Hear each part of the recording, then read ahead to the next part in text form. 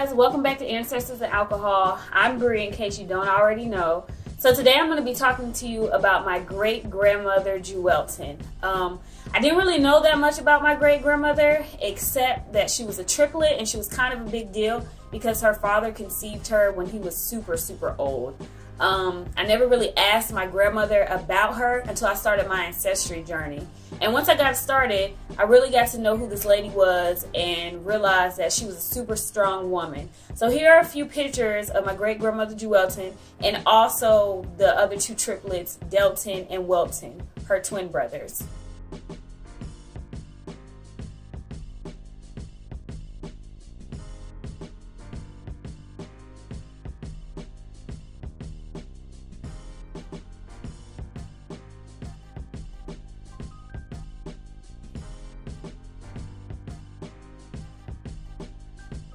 So, a little bit about my great-grandmother Jewelton. She was born on April 16th, 1911 in Sanford, North Carolina. Sanford is about 45 minutes right outside of Raleigh, North Carolina, and she was a triplet. So, she was only girl, and then there was Delton and Welton, her two twin brothers. My great-grandmother grew up in a huge family. She was one of 13 children, and she was raised in rural Cape Fear, North Carolina, which is also around the Sanford area.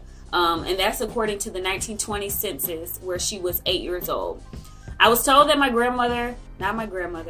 great-grandmother, Jewelton, moved to Philadelphia when she was about 18 and lived with her sister, Evelyn. She worked at a restaurant where she then met my great-grandfather, John. So basically, he would come in to the restaurant about once a week and order some apple pie. But then once he saw my great-grandmother, he made it a daily routine. I guess he thought he had some game or something. And I was told that she didn't like him because she had a boyfriend. But eventually, I guess she grew to like him, and then they eventually got married in 1932. And in 1933, she had her first child, which is my great-aunt Marie. After she had my great-aunt Marie, she became a stay-at-home mom, and then she later had 5 children throughout the years. After her children were born, my great-grandmother actually had a nervous breakdown, and she was put in a mental institute. And she was kind of in and out of the mental institute for a few years until she got better, and then she came back home. Unfortunately, she did pass away in August of 1994 due to cancer. I couldn't really find any information about my great-grandmother Jewelton, so most of the information that I have was from my grandmother. And like I said, I do interviews with people, and I would ask my grandmother questions about my great-grandmother. I would go back, listen to the interviews, make notes, and then I combine all the information to put together a story about my great-grandmother. I am told that she was quiet, reserved, and she didn't drink at all.